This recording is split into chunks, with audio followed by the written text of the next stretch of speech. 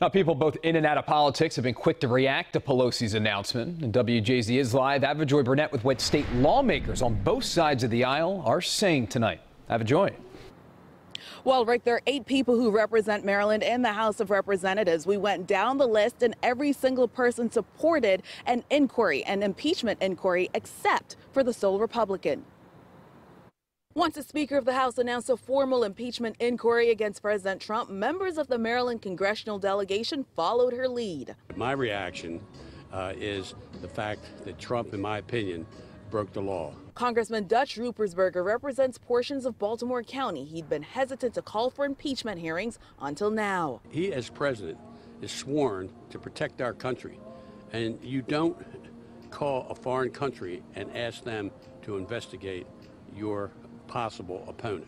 Congressman Elijah Cummings, chair of the House Oversight Committee, tweeted, "When the history books are written about this tumultuous era, I want them to show that I was among those in the House of Representatives who stood up to lawlessness and tyranny."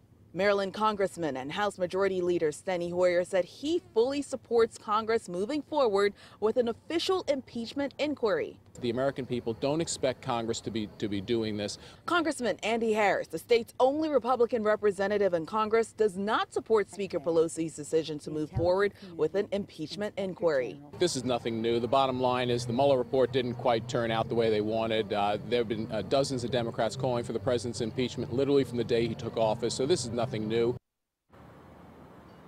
Now, this sort of proceeding usually starts in the House of Representatives, and as it advances, it moves over to the Senate. Live tonight, Avajoy Burnett for WJZ.